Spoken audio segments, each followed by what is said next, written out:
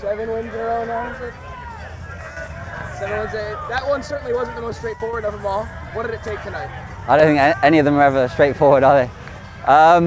Honestly, we said before the game, I think it was Gabe that said it, you know, it's going to take the heart of who wants it more. You know, they've had a tough week, we've had a tough week. I think it boils down to the mentality of the group, and I think over the course of the unbeaten run, we've shown our quality as a team that can play. We've shown the quality of goals we can score. I think tonight we showed the quality of the mentality in the group and really to dig deep and fight for each other, yeah. You won the penalty, you took the penalty. What did you see on your run into the box to win it? Just real good eye contact with Dougie. I know he has the ability to pick out a great cross, so when we locked eyes, I knew it was time, and yeah, I was going to shoot until I felt the guy clip me, so yeah, it was a penalty. Free kick, did you go over or around? It was kind of like, I was trying to go around and the wall split. I think it went between the two heads on the side, yeah. Take it, yeah. Ball went in the net, yeah.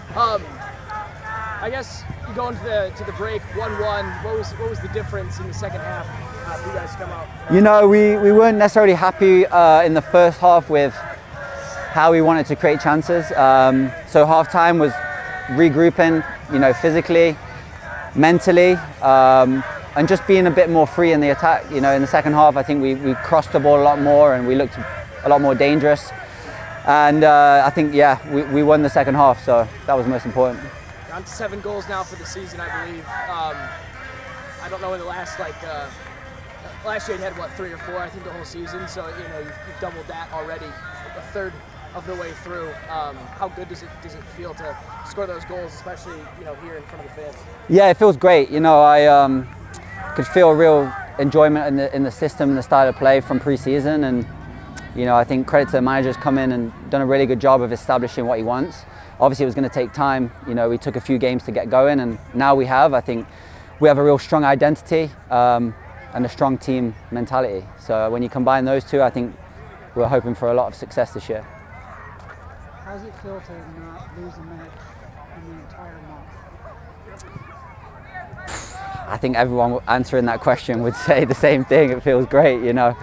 We're on the back of a tough week. I think 3 out of 3 wins this week really was the cherry on top of the whipped cream, on top of the icing, on top of the cake. So yeah, it feels great, yeah. You have a week off, basically now at this point. How's it feel to have a week off? Yeah, obviously we prepare again for next Saturday. Not having the midweek game gives us a real chance to relax for the next 2 days, spend time with the families and regroup. I think it's important. The lads have worked so hard and I think we deserve it. Anything else you want to add?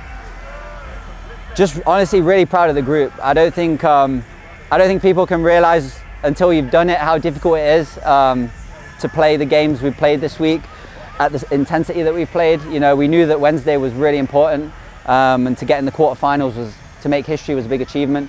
So just really proud of the group and thankful to the fans for their support this week. You know, it's especially games like this when we really have to dig deep, to hear them shouting and chanting all game, it's phenomenal. So I think we're building something special this year and we're hoping to keep it going.